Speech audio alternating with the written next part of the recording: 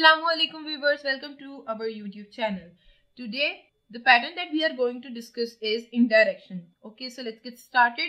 The name of the pattern is indirection. The problem is where to assign a responsibility to avoid direct coupling between two or more things. जहाँ पे आपने एक responsibility assign करनी हो ताकि आप avoid कर सके direct coupling को दो या दो से ज्यादा चीजों के दरमियान. बेसिकली आपने रिस्पॉन्सिबिलिटी किसको असाइन करनी है? किसी ऐसे ऑब्जेक्ट को या क्लास को जिसके थ्रू आप डायरेक्ट कपलिंग दो या दो से ज्यादा चीजों के दरमियान अवॉइड कर सकें. आप किस तरह से डीकपल कर सकते हैं ऑब्जेक्ट्स को, जिसका मतलब है कि आप किस तरह लो कपलिंग को सपोर्ट करो, ठीक है, और रीयूज पोटेंशियल भी आपका हाई रहे.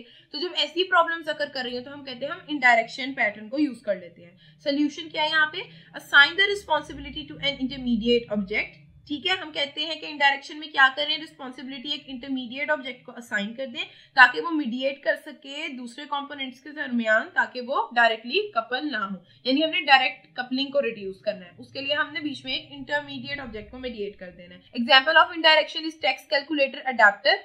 Okay, let's see this example. These objects act as intermediaries to the external tax calculators. ये जो ऑब्जेक्ट होते हैं ये एक्सटर्नल टैक्स कैलकुलेटर्स के लिए इंटरमीडिएरीज के तौर पर एक्ट कर रहे होते हैं. By adding a level of indirection and adding polymorphism, अगर आप इंडायरेक्शन का एक लेवल ऐड करते हो और पॉलीमॉर्फिज्म ऐड करते हो तो जो अडेप्टर ऑब्जेक्ट्स हैं वो प्रोटेक्ट करते हैं इनर डिजाइन को एक्सटर्नल इंटरफेसेस में होने वाली वेरिएशंस के अगेंस्ट. तो ये एक्सटर्नल इंटरफेसेस में होने वाली वेरिएशंस के अगेंस्ट प्रोटेक्ट करते हैं ये जो अडेप्टर ऑब्जेक्ट्स होते हैं. ठीक है, ये किस तरह हुआ? इंडायरेक्शन और पॉलीमॉर्फिज्म को ऐड करने से. एग्जांपल देख लेते हैं. यहाँ पे सेल का ऑब्जेक्ट है, ठीक है, मैसेज आया, अगेन नेक्स्ट मैसेज गया टैक्स मास्टर अडेप्टर को.